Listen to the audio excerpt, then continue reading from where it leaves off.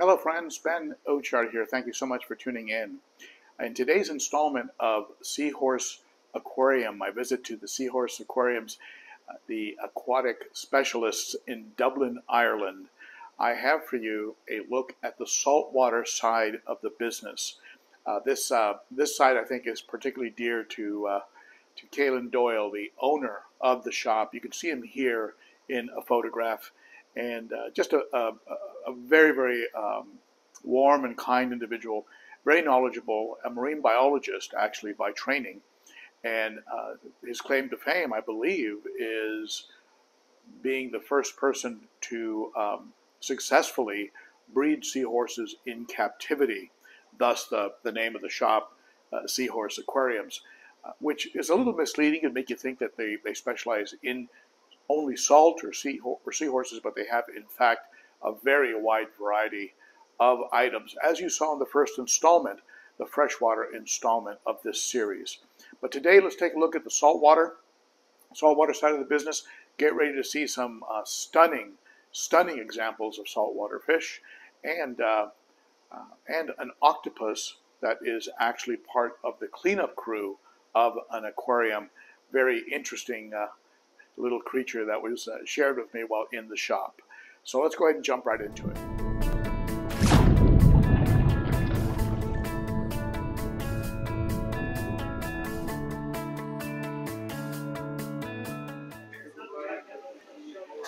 Here's some more products that are specific to saltwater. Let's take a look at their saltwater section and see what they got going on back there. Here's some of the saltwater testing, and again, when you have corals, when you have $5, $10, $20,000 in corals, you don't take testing. You got to take your testing seriously. Here we are in the marine fish section, and again, immediately I'm impressed by how clean, how pristine everything is.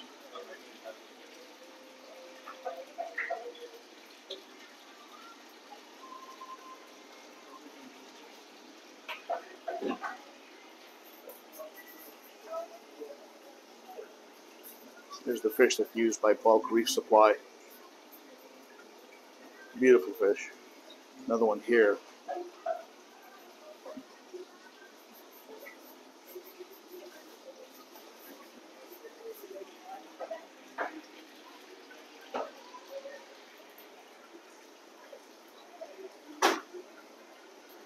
Gotta love the colors and the patterns on these fish.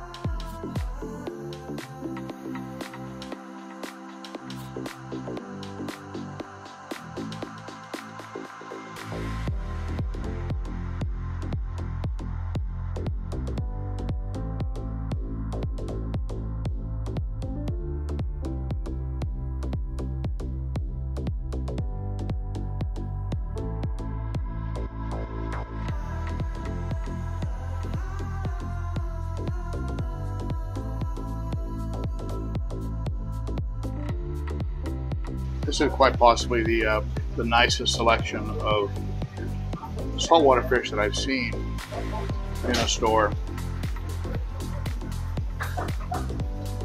both in variety and in the condition, the overall condition of the tanks.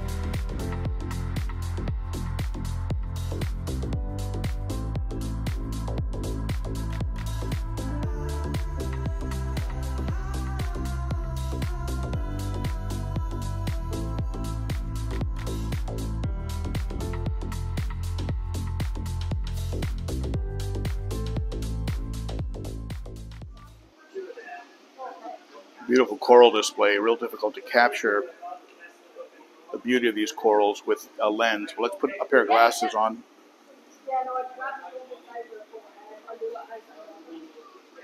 Coral glasses help a little bit. See with and without. Helps to bring out some of the colors. You can capture them with a camera. Normally you can't capture them with a camera.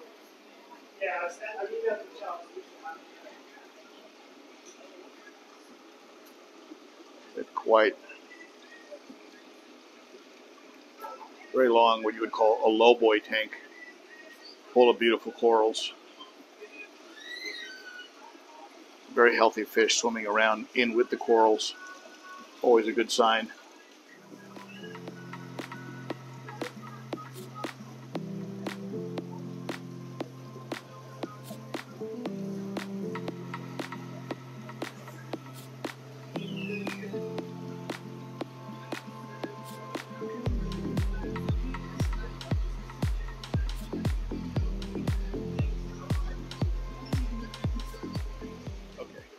So these starfish are not a starfish that is stuck in one place all the time.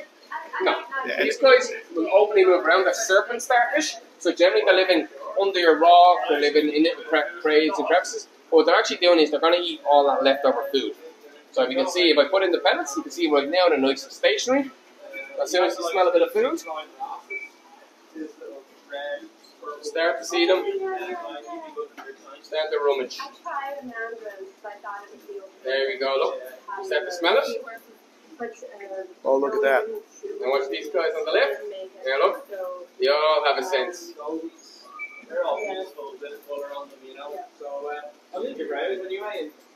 They actually have a pretty color combination. They're gorgeous. Look at that. Very good. Well, you can see them all hooking up all that food. Look at you that. can see the amount of pellets are put in there. So these are. So this is a great cleanup crew. Fantastic. Very, very underrated. People don't see them. Oh, well, we don't think too much. You know, just a starfish. You see the amount of food I put in there, and already Gone. boom. So as you can imagine, if you're feeding your fish, any leftover food that hits the bottom, no better guys for it. It's like a living vacuum cleaner. Oh, fantastic. A dust buster. Yeah. Incredible. I didn't even know that they would that a starfish could move that way. Have you seen her mantis shrimp?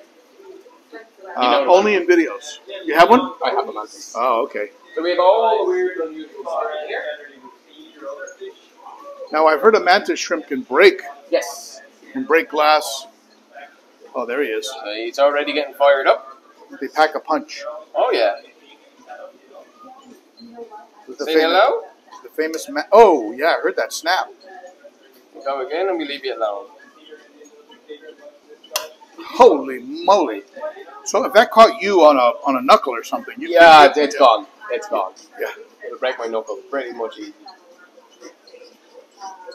Were you going to feed him as well? He's already got his food. Oh, okay.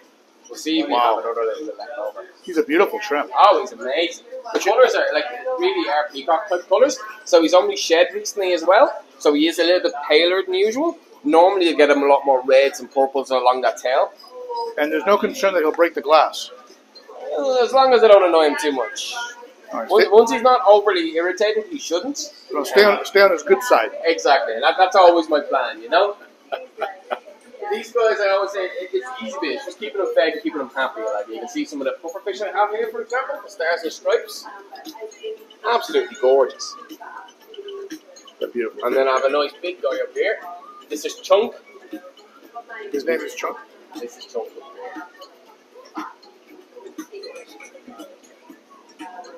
I love the way they're interactive.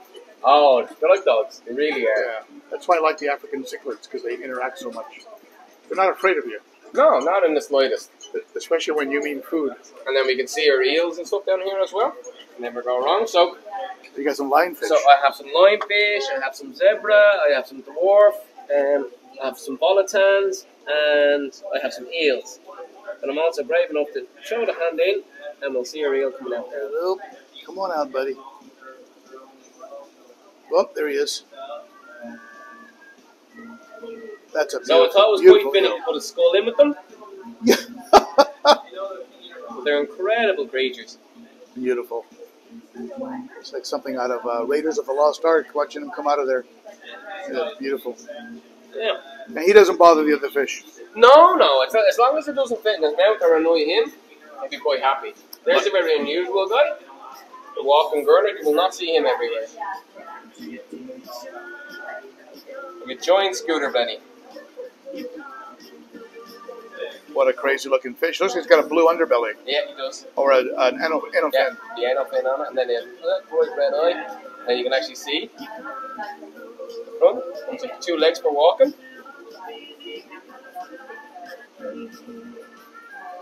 Wow. Very good. Beautiful. So they love this stuff. This is a Fatalis. It's marine grazer. Beautiful. These are 19-year-old yellow tangs. Incredible. And they look beautiful and healthy. Oh, they're fantastic. But also, they're not the oldest fish in the shop. Believe it or not. So I'm going to give them a little bit of food here. So they know. They'll come up and start kicking soon enough, and they're stop playing around under here. Oh, they'll smell it. Oh, yeah. They'll smell it like those starfish did. There we go. There's the purple, straight in. And there comes the police.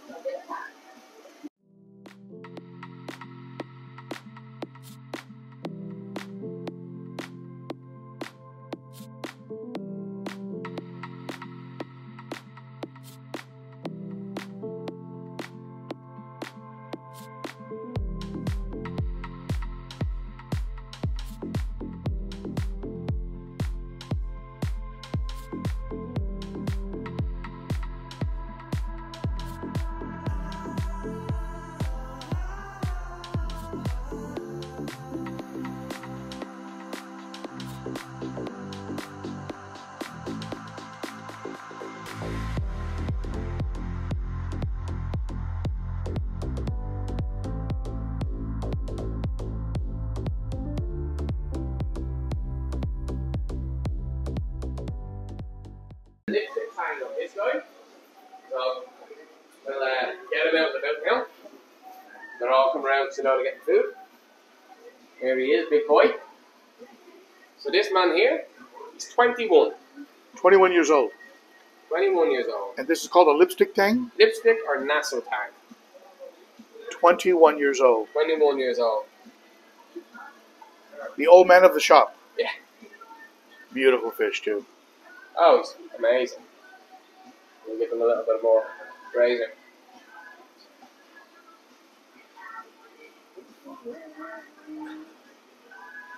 Eating is such an indicator of fish health, isn't it? How they attack. Oh, yeah. Massive.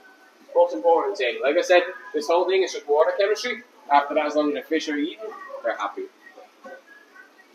You can see, we recently, since it was his 24th birthday recently, we gave him a little present and we put a female in with him. So he has his little girlfriend. They're still getting used to each other, but she is around. There she is over here. Oh, boy. So he said she's still getting used to the whole setup. That's the girlfriend. That's the girlfriend. That's hilarious. She's a little bit younger. Oh, I imagine. She's probably just a few years old, probably. So he's basically a dirty old man. Well, I mean, they can live up to 50. They can live to 50 years old. 50, 60, 70, you know. Wow. Quite longer than, you know. A lot longer than your freshwater fish. Oh, yeah. I think your frontosis can go 30 years. That's a long one. Yeah. But the rest of them are usually 5 to 10 years. And as I say, if you look at yellow tangs, you realise that they're only sexually mature, you know, same as us, you know, it's incredible. Sexually mature at about, you said 6 years? 12 to 15. 12 to 15 years, a yellow tang will be sexually mature. So before that, they're not trying to breed them is pointless. Yeah. And obviously, we've had some very, very good success recently in terms of breeding yellow tangs. So which is fantastic because now you can actually get yellow tangs that are captive bred. Wow. Boy, look at that. Green bubble coral. You can see where he gets his name. Oh, yeah, beautiful. And there's his little cousins. The other bubble coral without the colour. Absolutely beautiful.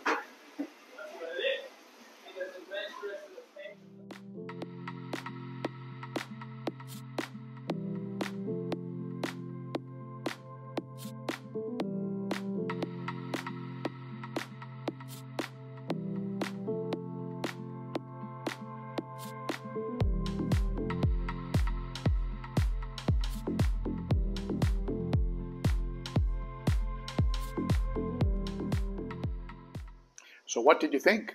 Be sure to share your thoughts in the comments below, and let me know what you thought about their saltwater department.